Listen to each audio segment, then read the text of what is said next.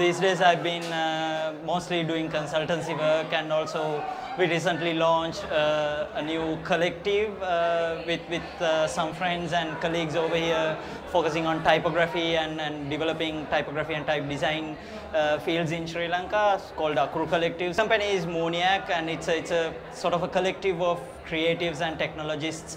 We mostly work on fonts and typography in Sri Lanka, and working mostly with clients who need trilingual solutions for their UI or their user experience or their existing interfaces or even existing documents or business documents, business communication. But when you have to communicate in Sinhala, English and Tamil, all three, we come in and help with the design and strategy and also the final execution part. The AOD helped me to sort of shape the future path of mine, and also sort of understand the certain relationships, how to move with people. I learned a lot, but the thing I miss the most is the family feeling. I mean, it's really good to see some of the people today